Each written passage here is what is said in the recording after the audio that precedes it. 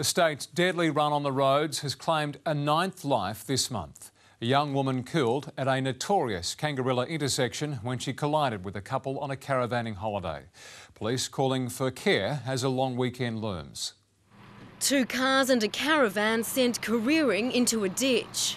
This corner is known for near misses. It's a dangerous corner. A 32-year-old woman from Seacombe Gardens and only person in the car killed when her Honda sedan collided with an elderly couple who just embarked on a caravanning holiday to the southeast. The crash happened at the intersection of McLaren Flat and Bakers Gully roads at about 9 this morning. The couple from Aldinga Beach was airlifted to the Flinders Medical Centre with non-life-threatening injuries.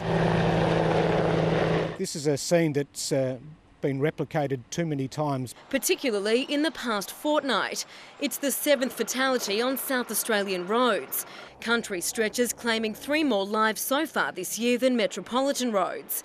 This junction joins 2 roads with a speed limit of 80 kilometres an hour. I'm the traffic manager for the area and I believe there have been other crashes, but that'll be a matter that's addressed by our investigators. At this intersection there is no stop or give way sign, and as we approach a long weekend, police are urging motorists to take extra care when driving on country roads. It's a devastating accident and hopefully something does come out of this. Tracy Alexander, 9 News.